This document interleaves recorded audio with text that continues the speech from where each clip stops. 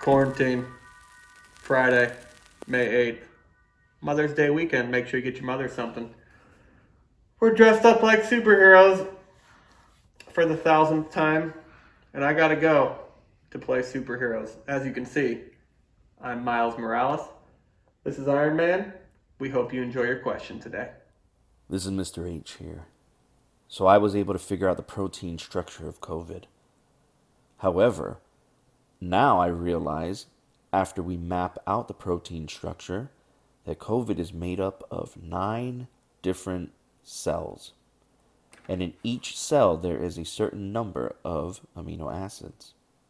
So you can see here, I have 8 amino acids in that top left cell, 4 amino acids in the bottom left cell, and 7 amino acids here in the far right cell. Now, I need to figure out how many amino acids are in all of the rest of the cells. And the only rule is that all columns, this is a column, this is a column, this is a column, all 3 numbers in each column have the same exact sum. And they also have the same exact sum as all 3 numbers in this row, and this row.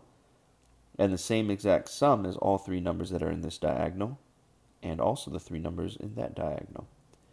So again, what are the numbers that belong in the missing cells? Every single 3-number column, or 3-number row, or 3-number diagonal must equal the same.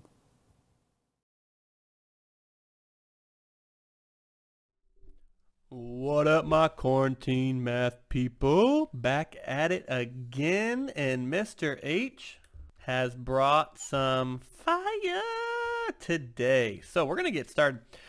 So the rules were all the columns and all the rows have to have the same sum.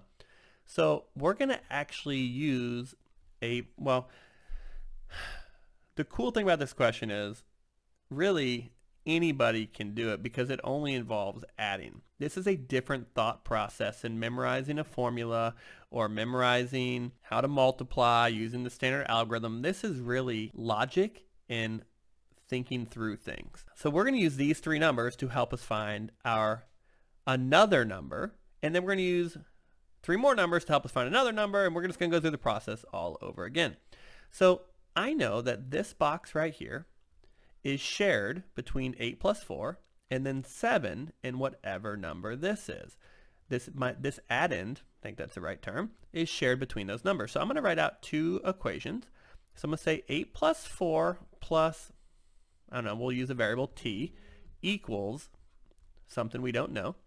And then we also have 7 plus this number plus t also equals this same number. So I could use a variable here, we could use v, okay, v has to be the same.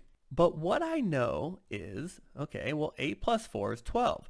That means 7 plus another number also have to be 12. Because if I'm adding the same number here and I'm getting the same sum, these first 2 numbers have to be equal to 7 plus whatever number this is.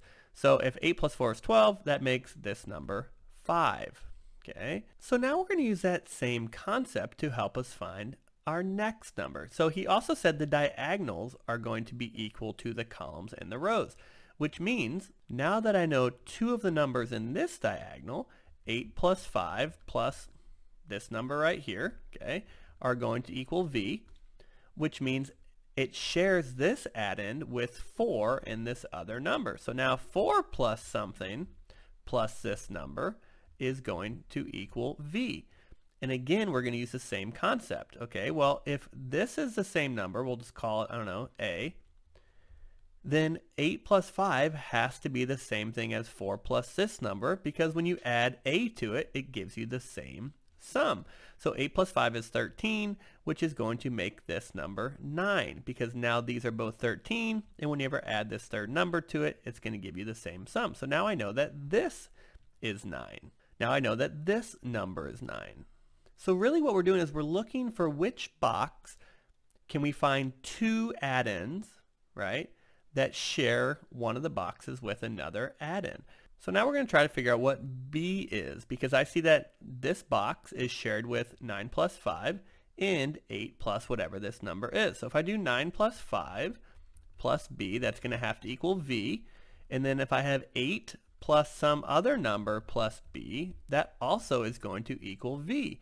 So whatever 8 plus this number is has to equal 14, because that's what 9 plus 5 is.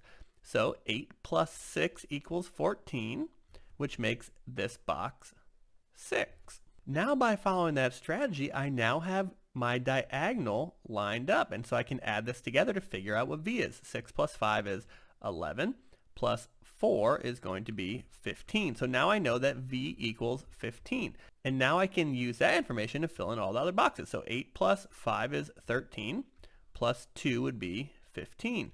Let's just double check that I got it correct, because now I have these three, they should equal 15. 6 plus 7 is 13, plus 2 is 15. Awesome. 9 plus 5 is 14, plus 1 would be 15. And then 7 plus 5 is 12, plus 3 would be 15. So I used my problem solving strategy and I thought through it to help me figure out all of these boxes that I didn't have at the beginning. If you think that one was hard, check out our 5th grade problem this week. As always, be safe, do math, we're out.